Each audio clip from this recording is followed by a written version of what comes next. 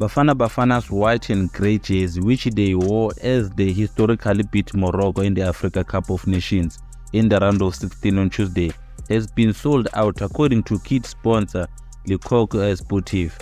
Yes, it is sold out.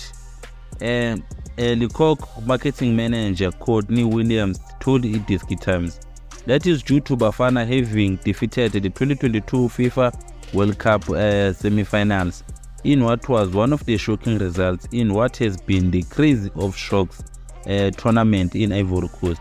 The impact of that win, with goals scored by Evidence Mahopa and a brilliant free kick by Debo Mukwena, has been felt by the French manufacturer in its stores.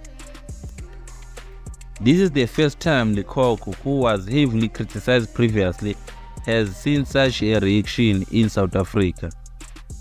So Bafana Bafana will be searching for the semi-final spot. Will now face Cape Verde, Iceland in the quarter-final at Charles Konan Benny Stadium in Yamoussoukro at 10 p.m. on Saturday.